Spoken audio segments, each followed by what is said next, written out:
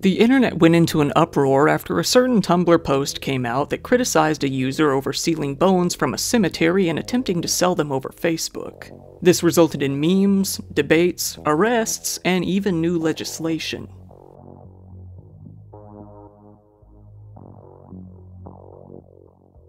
Today's story all started when a call-out post was written on Tumblr. A call-out post on Tumblr? Which one, you may reasonably ask? Well, this one involved a self-proclaimed witch. This particular witch had been stealing bones from her local cemetery and using them in black magic spells and attempting to sell them to others to do the same. The witch went by the name of Ender Darling. Their real name was Devon Marie Machuca. Online, though, mainly on Tumblr, they went by the name of Little Fucking Monster. All one word. Devon first drew attention to themselves after posting to a Facebook group in December of 2015 for fellow witches, talking about a large number of bones being visible at, quote, a poor man's graveyard. This graveyard was Holt Cemetery, which was first built in the 1800s. Devon said, most graveyards around here are full of above-ground graves because we live in a fishbowl. They clarified in the Facebook post, adding, but there happens to be a graveyard where it's all in-ground graves, for those of us who are too poor to afford a above-ground burial. The post made note that femurs, teeth, jaws, and skull caps tend to come to the surface after heavy rains. This is where I go to find my human bones for curse work and general spells that require bone. I find human bones are easier to work with for me rather than animal bone. I can relate and work with the energy they carry if that makes any sense, Devon said, adding, I know human bones aren't easy to come by, and I usually have leftovers. This particular cemetery wasn't exactly well built or maintained. It's littered with broken headstones, crumbling blocks, muddy scum puddles, and more. Sometimes, when it rained harder than usual, small bones here and there would rise to the surface of the mud for all to see. Devon seems to have discovered this fact and used it to their advantage. All burials in Holt Cemetery are below ground, which is not ideal because of New Orleans being below sea level, said the director of Save Our Cemeteries, a non-profit organization that aims to preserve the graveyards of New Orleans. Holt Cemetery is extremely crowded, with nearly 60,000 internments. Flooding is an issue in Holt and always has been. It is because of this that the bones would sometimes come to the surface. Devon spoke of using the bones in magical rituals, but also expressed interest in turning this little hobby into a business, specifically expressing interest in selling the bones online to basically cover any shipping costs to wherever you happen to be, to any group members who may be interested. This group was called the Queer Witch Collective, and it was, just as the name states, a group for LGBT witches. Anyway, their own description of their group went as follows. We are a collective of queer witches diverse in age, nationality, gender, race, class, ability, and more. To strive for a better community for everyone, we must acknowledge how privileges and oppression intersect across these labels. Oddly enough, the initial responses to the post were pretty positive in nature. Several members of the group, even some of the moderators themselves, expressed interest in maybe buying some of the bones. Some did, however, express concerns that the shipping might not be legal, and to a lesser concern, ethical. Some responses, on the other hand, were as simple as, yes please. But soon, more spoke up to question whether this was morally okay by magical standards. Are you making any sort of offering or payment to the graveyard, to the dead, or the spirits of the land? Asked one person. I bring drink and honey and flowers, Devon responded, clarifying that they weren't actually digging for the bones, just taking what was plainly visible while strolling around. Me and my goddess have a pact, Devon added. She provides the bones if I only take what the earth gives and I leave offerings. It was around this time, though, that more members of the group started to criticize Devon, many harshly, starting with a reply stating, "No, let them rest in peace." Devon waved this response away as members of the group came to their defense, including the mods. One mod even stated, I am really sad that someone is acting like this is grave desecration when it's literally taking what the earth washes up so they don't go to waste treatment? As more criticism started to flow in, Devon flew into the quintessential Tumblr-style rage, stating, "Do not shame me for my work," which was in reference to strict group guidelines that prevented members from shaming each other over their individual magical practices. It was one of the most important rules they had. The group specifically wanted to avoid negative responses to magical rituals that would be considered not okay by mainstream cultural standards. The rules were initially put in place to deal with the stigma against black magic prevalent in most societies. However, the group took the black in black magic to be a racially charged term and decided to ban white witches from using it in order to protect black witches. Apparently, that sort of opinion was pretty prevalent among witches of their age group at the time. In short, both labeling and shaming were very, very no-no in this group, and Devon attempted to use that to their advantage.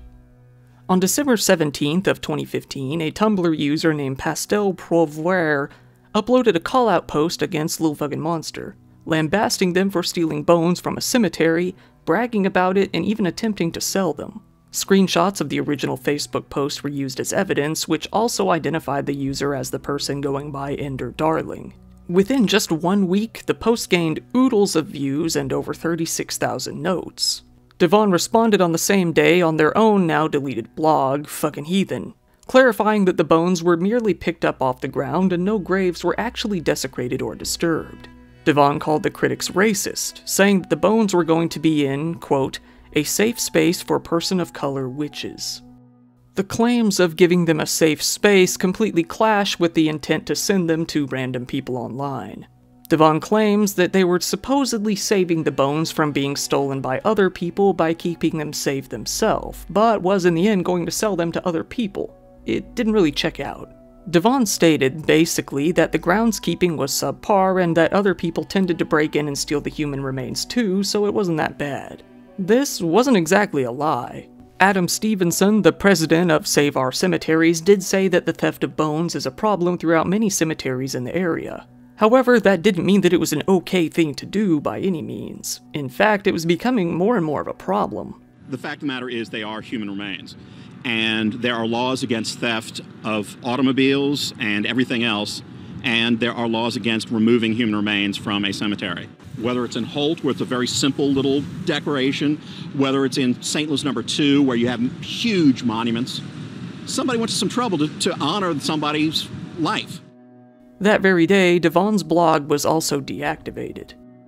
This all blew up, and people started using the term Boneghazi to refer to the whole incident. Many memes then began to spread about the whole thing. The post eventually spread enough to get the attention of the Louisiana Attorney General's office, who in turn launched an investigation to determine whether or not Devon had been trafficking human remains. While collecting Boneghazi memes, one Tumblr user found out about the investigation and notified the internet that law enforcement was on the case. Within a day, news sites even picked up on the whole thing, publishing various opinions pretty much entirely negative about the whole debacle. Other users online fired back, saying that Devon was actually the racist one here. They noted the historical and sociological aspects of the graveyard, mainly that it was traditionally a poor black graveyard. This was Tumblr, so being accused of any sort of ism was basically a guaranteed death sentence. Online life over. So Devon began to backtrack and say that the bones weren't actually from Holt Cemetery. One member of the group chimed in on this whole thing, saying, I joined this group about 3 weeks ago, and about 10 seconds into that tenure I see a post about someone collecting potentially black human bones. You are implementing white supremacist and colonialist tactics to do your bidding. Devon's accusations of racism had completely backfired, and the whole QWC group fell into chaos. Devon soon quit the group of their own volition, and the mods were left with a hefty cleanup job and a lot of damage control. A new account popped up on Tumblr, seemingly a new account created by Devon in order to save some face. This new account explained the whole incident in detail, saying that the whole thing actually saved the bones from destruction and gave them a good home, avoiding the name of the cemetery they were taken from. I just picked them up and went through the graveyard and picked up ones I saw on my path, knowing that they were either going to be crushed or swept away, the post said. And I'm sorry, but for me, a spiritual person who works with death, seeing a fucking machine tear into graves— no, this is probably referring to shovels, mowers, and maintenance devices— like that seemed a lot less respectful to the dead that you were also concerned about than me picking them up and saving them. I'm from New Orleans too, and I lived there too. I have family members buried in that graveyard too. So y'all can stop treating me like some tourist that just came out of nowhere is what you can do. Despite the struggle to justify the whole ordeal, it is, in fact, a felony in Louisiana. Investigators located Devon's home and monitored it for several days before deciding to perform a search. On January 28th of 2016, the police conducted a raid of the home and performed their search, when they found at least 11 bones and 4 teeth inside of what appeared to be a fishbowl. Later on, a news agency called the New Orleans Advocate actually conducted an interview with Devon. In the interview, Devon said, "They were coming in seriously expecting to find bodies and human organs and have me and my roommates arrested for black marketing human remains. You should have seen their faces when they walked into the house and found a bunch of sleeping hippies." Devon asserted that the authorities were completely overreacting by performing this search, stating that they even took a phone and a laptop as well as heavily questioning them and all of the roommates about the online activity, especially the offer to ship the bones. Devon, however, continued to insist that this entire raid was a complete waste of time. But the authorities cited several state statutes that Devon had likely violated, including a law that specifically forbids the removal of a dead body of a human being or any part thereof from a cemetery space. Speaking of the bones, Devon added, "I had them on an altar. It was just a bunch of little shards of bones and pieces of teeth I had picked up off the ground. I said to the agents, 'Here you go. There's probably human bones in there, but I know better than to give you that answer.'" At the time, it wasn't really clear whether Devon or anyone else in the home was going to be charged with anything. At first, they merely received summons for marijuana possession. Later, Devon fled the area and moved to Florida, which seems to be a trend on this channel oddly, citing the harassment following the whole incident as reason.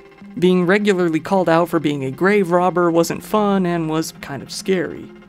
Investigators were able to subpoena all of Devon's Facebook communications, which ended up being 12,000 pages of correspondence in total. The post did clarify that Devon had been stealing the bones for months, at least since back in November, with a roommate. 2 of the other roommates stated publicly that they had nothing to do with the entire ordeal. They just lived with the bones and were cool with it, I guess. Eugh. Devon admitted to mailing some of the bones, but justified it by saying they weren't sold, they were given away. Any of the money they received, they said, was only to pay for the shipping cost involved and nothing more. If that was true, the punishment may actually have been more lenient, as selling the bones was an additional crime in itself. For quite a while after, people online continued to argue whether the bone collecting should be protected as an act of religious freedom, or whether the whole thing was just a stupid crime perpetrated by an edgy 20-something for online clout. A few months later, in July, Devon was arrested out in Florida after an analysis of the bones proved positive that they were human. While in jail, Devon was reported to have been performing some kind of magical ritual in order to remove a curse upon themselves. It's unknown whether or not this did anything to help. Devon slowly lost that defiant edge in jail, appearing in court all decked out in jail scrubs and shackles, looking to be very defeated. Devon ended up going on to plead guilty to simple burglary and marijuana possession and fully admitted to the removal of human bones from Holt Cemetery, despite having denied it having been the cemetery before. Are you pleading guilty to the burglary of Holt Cemetery because you are in fact guilty of that charge? The judge asked. Yes, ma'am, Devon said.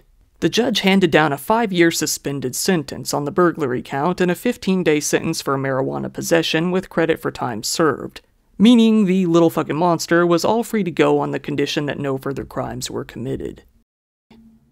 Unfortunately, the bones were in very poor condition and they were never able to be matched to any individual in the end. This case, though, did bring to light the growing problem of grave robbing within the area. Lawmakers went on to publish the Louisiana Human Remains Control and Protection Act. They argued that the previous laws were nowhere near effective at preventing the whole problem in the first place, and that something had to be done. Luckily, it was. Once again, thank you for watching this video. I've been wanting to cover this case for a while, but honestly, it's infuriating to me. This is one of the only cases that has legitimately made me angry while researching it in quite a while. But if you found the video interesting, please give it a like, it helps me out in the algorithm, comment if you have something to say, and subscribe if you want to see more weird dumb stuff. If you want, go ahead and follow me on social media. I mean, if anything were to ever happen to this channel, that would probably be the only way you'd ever hear about it. And if you want to support the channel even further, I do have a Patreon account, which I always keep linked down in the description below. Speaking of which, shout out to the top patrons. We've got Lisa Helmbrecht, Impalato, Steph and Jamie Kramer, Max Sword Guy, L, Rain Noir, Pao Yang, Alice Malice Tentacles, April Diamond, Astral, Grack, Rick of Work in Progress USA, Sash Johnson, Marianne McCurdy, Buttery Frankus, Wafrans, Jules Latona, Arctic Cat, Alan Damiani, Adrian Lawley, Marsh, Rinsenstein, Kim Peak, Lux Alpaca, Charity, Scoochie Main, Jackie, and Mark Barnett. You are all very, very, very good to me. This has been your host, Kyle. Thank you, and good night.